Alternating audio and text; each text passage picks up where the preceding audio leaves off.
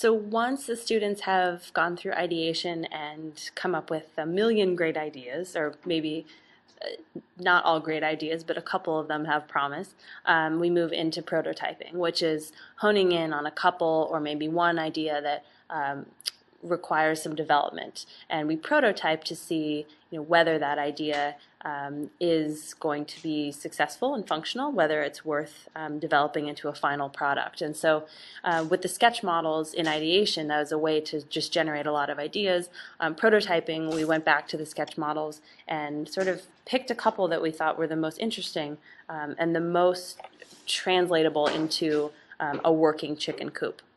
So we started to look at things like, this is a sketch model from one of our students that was just two sort of intersecting boxes. And so in prototyping, we went into a little more detail, like, okay, which way does it sit?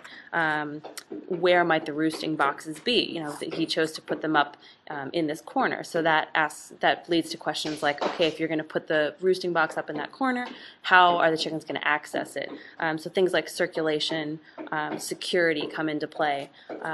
But we use prototyping as a way to take the ideation models to the next level to understand which are the most promising.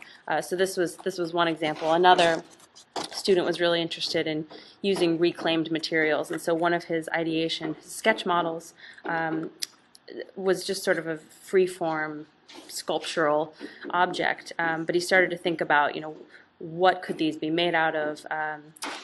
The back, which is the access for humans, could be, say, a reclaimed door. Did this make sense spatially for a chicken? This could be an outdoor chicken run, a roosting box up top.